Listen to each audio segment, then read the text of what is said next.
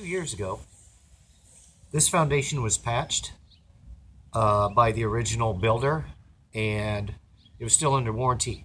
And they came out here, they didn't epoxy the rebar, they didn't stop the oxidation of the rebar and expansion of it, and they just put a patch on. Well, we came a couple of years later, and the damage is a lot worse than what it was originally. So what we've done, we've pulled that patch off, which was already breaking, chipping, cracking, and flaking on here, and exposed the rebar, and did remove a section of this rebar and installed another piece of rebar to take its place because it was just deteriorated too far. But if you don't use the proper epoxies to stop the oxidation process of the steel, nothing that you put on here is going to stay. It's always going to pop off. It will never work.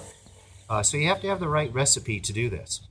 What we've done here is we put our exterior patch on. This is a 6,000 psi patch material, and we're allowing this to set up and dry before we bring it out another lift. But when we get done with this, it's going to be a smooth, paintable surface that we're going to waterproof with 2 coats of waterproofing and then 1 coat of exterior house paint. So for more information, go to concreterepairman.com.